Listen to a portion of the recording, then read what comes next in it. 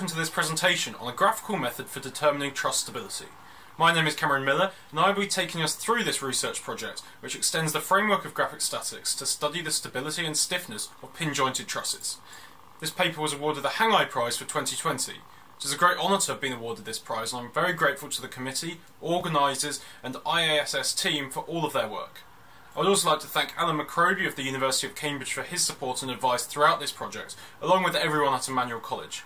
I would also like to thank Bill Baker of SOM, who initially inspired this project, but also for his guidance and thoughts during this research.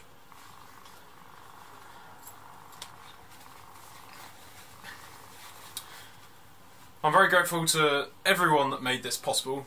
It feels very special to be wearing this medal, and thank you to everyone that was involved with this. Graphic statics is a graphical method for describing the equilibrium of pin-jointed frameworks.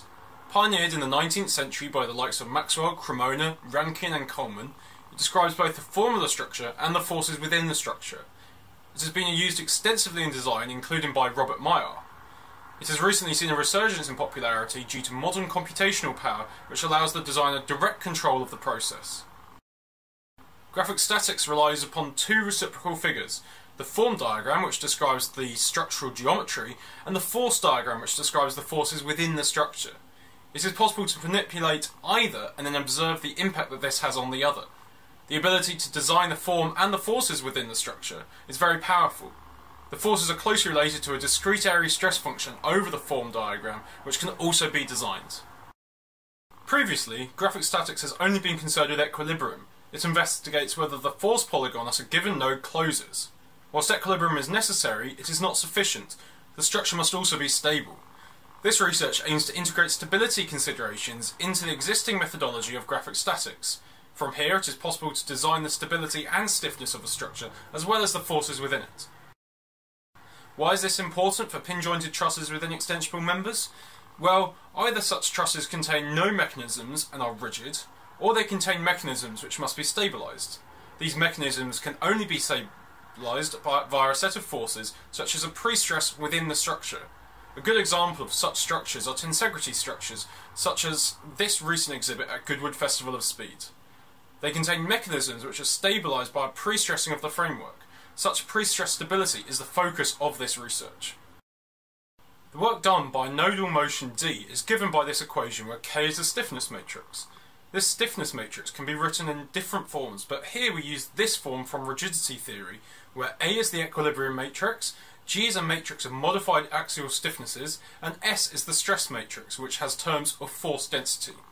The reason for choosing this form of the stiffness matrix is that mechanisms lie in the left null space of the equilibrium matrix, so the first part of the stiffness matrix can be ignored. Expanding the stress matrix and considering the nodal displacements, the work done can be rewritten as a summation where T over L is the force density in a bar and B minus A is the motion of one end of the bar relative to the other in the mechanism. This equation clearly relates to the stiffness provided by the force density terms.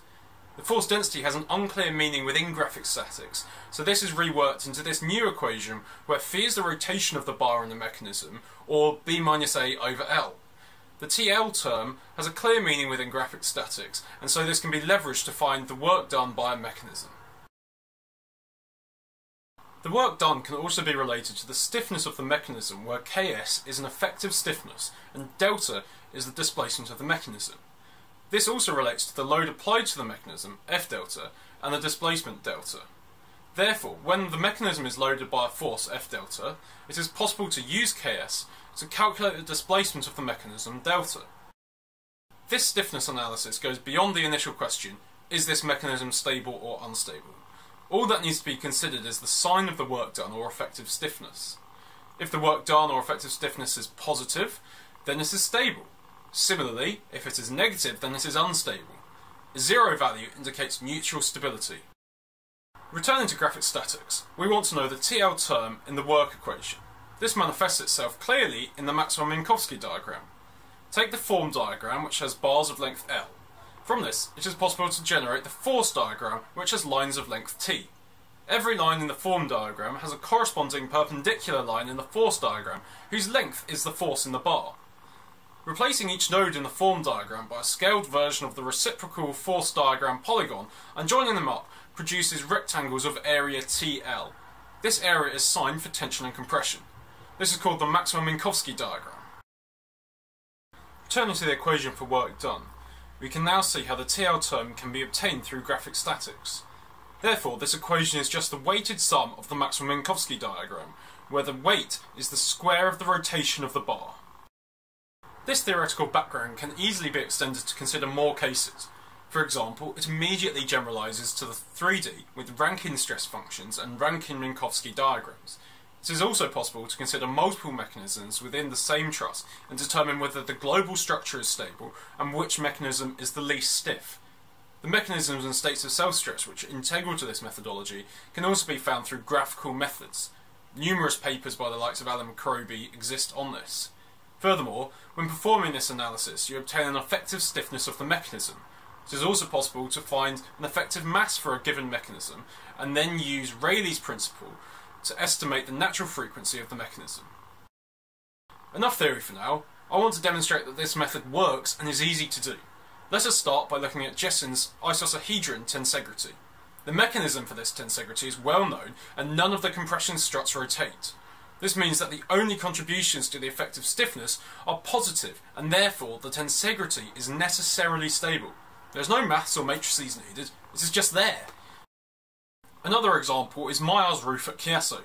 This has a significant historical background due to Millar's pioneering design process.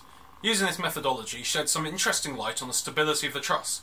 Small changes to the pitch and the geometry of the column supports can have a large impact on the stability of the truss. Whereas previously any of these equilibrium solutions would have been considered reasonable, it now becomes clearer how different features affect the stability of the truss. With this knowledge, it is possible to not only design an equilibrium solution, but also a stable solution. A separate paper has been submitted to SEI which discusses this in greater depth. Another useful example is a tensegrity domes designed by David Geiger. A simplified 2D model is an extension of the Desires configuration and has a one state of self-stress and one mechanism.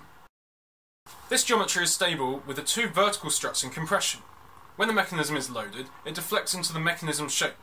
The deflections predicted through the equivalent stiffness method have been compared to experimental results as well as results from finite element analysis. The results compare very well for small deflections. For larger deflections, an analysis closer to a non-linear process is needed. This is discussed in a separate paper in this conference. A similar tensegrity structure with cross-central members also possesses one mechanism and one state of self-stress. The stability of this structure is more sensitive to the geometry. This example is stable and so, when loaded, can support the load applied. In this example, the angle between the wires at the end of the plywood is less than 90 degrees, in contrast to the previous example. This means that the framework is unstable and so cannot even support its own weight. Even though this is an equilibrium solution, it is not a stable one. I hope that you enjoyed this presentation and the accompanying paper. We refer you to the paper for further details. Please also feel free to reach out to us if you have any further questions or would like to discuss possible future collaboration. Thank you for watching this video presentation. I'd like to welcome any questions from the virtual audience.